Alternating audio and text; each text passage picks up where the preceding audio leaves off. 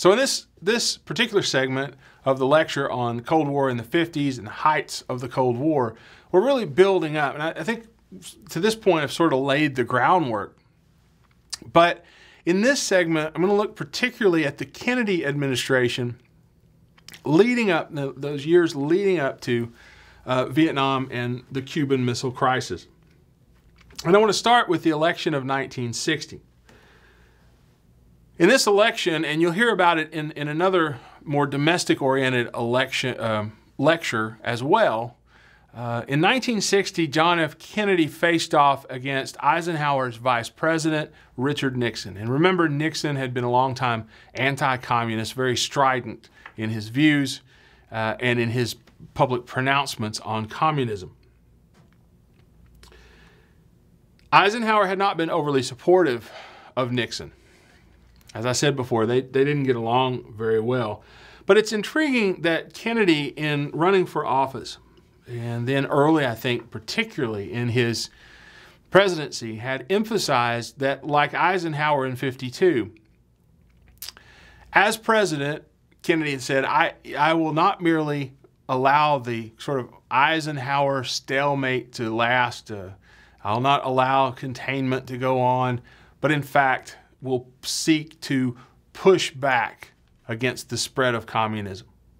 I'm going to be a more activist and thus a stronger anti-communist than my opponent, Richard Nixon, might be. That's kind of a hard case to make, but it's a case that Kennedy felt he needed to make in 1960. In his inaugural address, Kennedy expressed it this way, quote, "Let every nation know that we shall pay any price, bear any burden, meet any hardship, support any friend, oppose any foe to assure the survival and the success of liberty." Well, that's a pretty big statement. I mean, that's big talk. If you're fighting on the side of liberty, the United States is going to support you. And I hope you gleaned from the earlier lecture that, in fact, there's a lot greater complication to the global geopolitical situation in the 1950s than just, we're going to support you. It had been, an issue with Korea, with Berlin in '48, and even with the Suez Crisis in 1956. You might also throw in there the Hungarians. Are we going to help the Hungarians? What does this actually mean? And I think that's where presidential rhetoric often runs into trouble, right? It sounds good, it wins you the election, but when it comes to what are you really going to do, you really have to face up to the consequences. Well, Kennedy had promised to end the missile gap. He played, as did Khrushchev earlier, on American fear and paranoia that the U.S. was falling behind technologically. In fact, Eisenhower well knew where the United States stood in terms of its technological advantage over the Soviet Union. One thing about Eisenhower, he was a cool customer. And he often came across in public and with the media as being a bit bumbling. He's kind of like me, I suppose. He can't string words together quite correctly. But Eisenhower was very gifted, it turns out, in offering answers to questions that were lengthy and often quite confusing.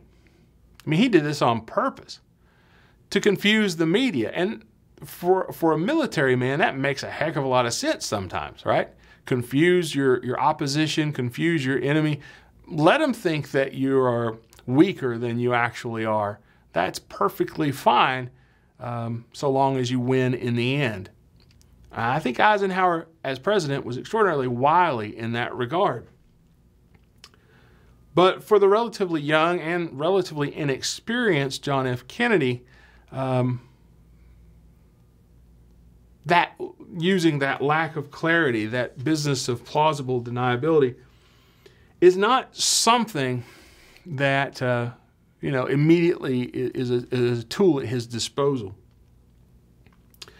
So he's going to try to follow a far more flexible policy and also build a force, a U.S. military force that is more capable of fighting a nuclear war, that's more efficient, right, ending the missile gap, but also He's going to try to build up U.S. military forces that will be more effective than Eisenhower's military forces had been, or the Eisenhower era's forces had been in the Third World. The 1961 military budget under John F. Kennedy shot up by 15%. So Kennedy's willing to spend money. He's also going to propose some innovative proposals. Among them will be a proposal for the creation of the so-called Peace Corps, especially in Latin America, offering skills, using volunteers to build relationships, not only in Latin America, but around the world, and Africa as well, and helping to deliver U.S. aid to third world countries. In other words, Kennedy, I think, very much realizes that this is a public relations fight, and the Peace Corps, with using particularly young students and using them abroad, is one way to help build that image of the U.S. in the world. As to why Kennedy chooses this route of kind of big talk, though, even though he's proposing the Peace Corps on one side while he's proposing bigger, better missiles on the other. Some historians have looked for psychological causes and even gone back to this kind of Kennedy family tendency to want to succeed, to win, this competitive sensibility that they seem to have, even to the extent of playing touch football, while at the seaside. Very competitive. Robert Kennedy, John Kennedy's brother, was always very competitive. And yet in his first outing, I think we have to acknowledge that John F. Kennedy experienced a dismal failure. I'm talking, of course, about the Bay of Pigs, an event that occurs in 1961, an event which Kennedy doesn't have to allow to happen, but which will affect his presidency in huge ways. Let me give you some background really quickly, okay? In 1959, Fidel Castro will lead Cuban revolutionaries. And here we can go all the way back to that era of imperialism, right? War with Spain, 1898, the Platt Amendment, the Teller Amendment, the United States really maintaining sort of control over what happens in Cuba. 1959, Fidel Castro leads a revolution, the 26th of July movement, to a victory against the U.S.-supported government, the so-called the Batista government in Cuba. Now, this Batista government was extraordinarily corrupt in many ways.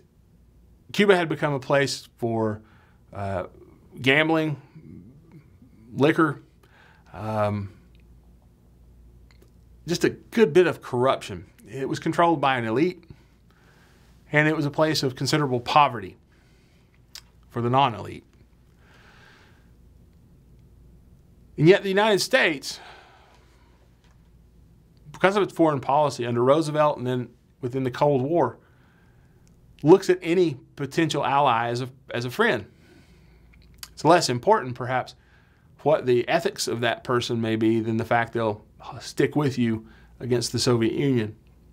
Well, Castro's not necessarily interested in that. He's not interested in U.S. interests. He's interested in changing breaking the economic power of the elite in Cuba. Just to give you some idea of how powerful American business was in Cuba, U.S. companies and private interests controlled approximately 3 million acres in Cuba, 40% of sugar production in Cuba, and 90% of telegraph, telephone, and electric lines, these utilities. Castro proceeded, following the revolution, to nationalize this property, to place it under the control of the national government, which is tantamount to socialism, of course, and then suspended promised elections. And then, in 1960, and it kind of looked like Castro doing a speech at that point, but then in 1960 would actually sign a trade treaty with the USSR.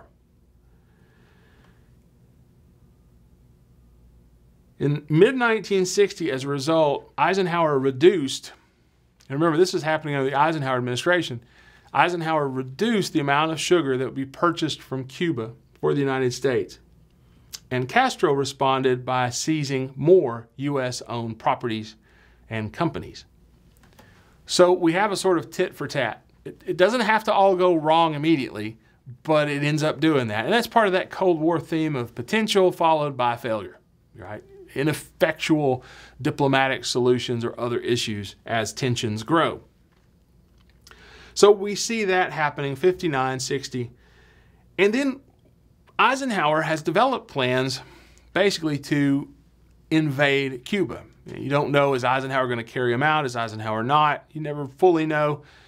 But regardless, those plans are in the works by the time in 1960 John F. Kennedy is elected to the presidency. Kennedy determines to go with the plans that Eisenhower had okayed. These are plans for the CIA to train and equip native Cubans who are living in exile of the Castro government,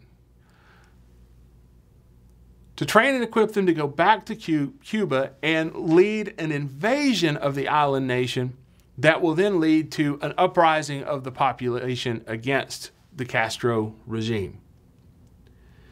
Cuban exiles would land at a place called the Bay of Pigs and secure a beachhead. Once news spread that they were there, the Cuban people would rise up.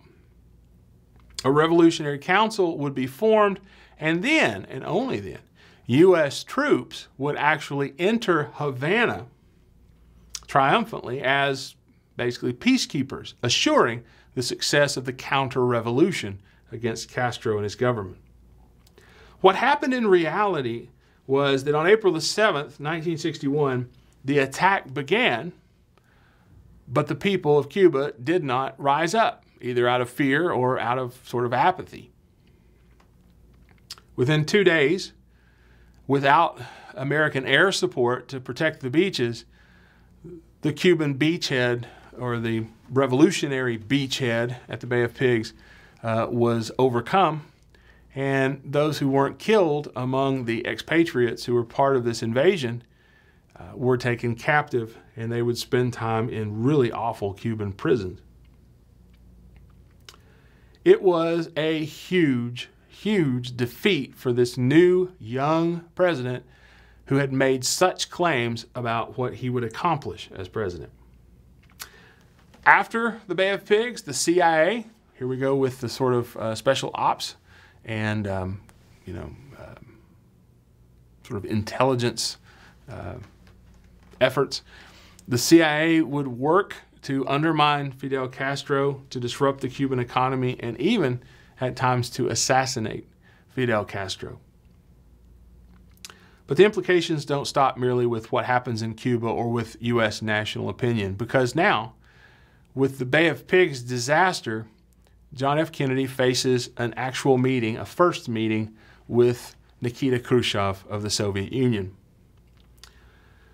Possibly, John F. Kennedy should have said no to this one, but he doesn't.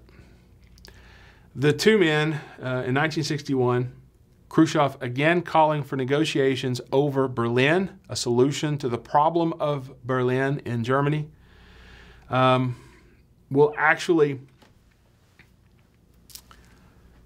bring Kennedy to Vienna, Austria.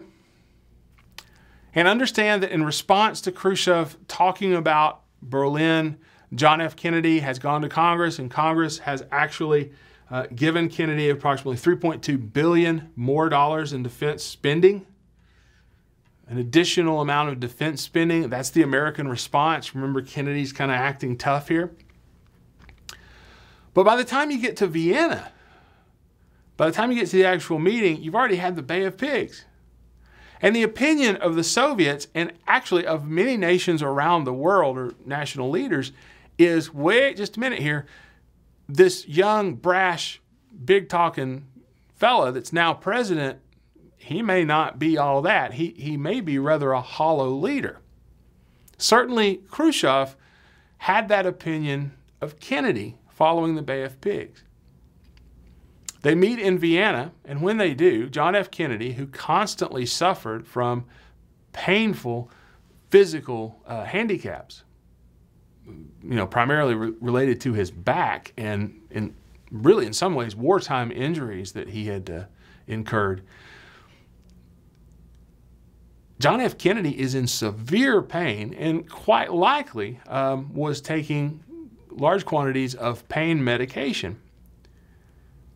He ended up basically being lectured by Nikita Khrushchev. You got to think about Nikita Khrushchev kind of waving his finger at the young president's face and telling him how it's going to be.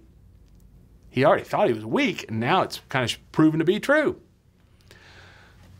From the Bay of Pigs and the Vienna meetings, John F. Kennedy comes out looking like a disaster.